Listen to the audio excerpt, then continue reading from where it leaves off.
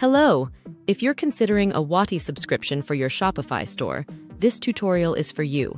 I'll guide you through setting up the Wati and Shopify integration, enabling features like the live chat button and automated messaging.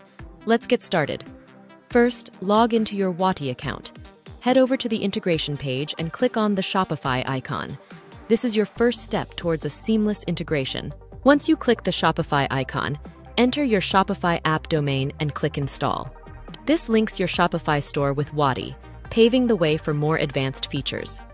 After installation, you'll find the live chat button set to disable by default. Simply click Enable to activate this feature on your Shopify store.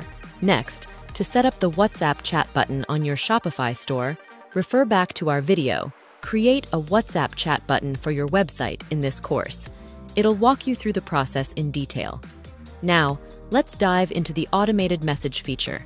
This allows you to trigger customized messages for different events, enhancing customer interaction. Wati offers several template messages for different events. Feel free to customize these templates according to your brand voice and preferences. To activate these templates, just select the ones you want and click Enable. Once enabled, they will be sent automatically whenever the corresponding event is triggered. And that's it. You've successfully integrated Wati with your Shopify store.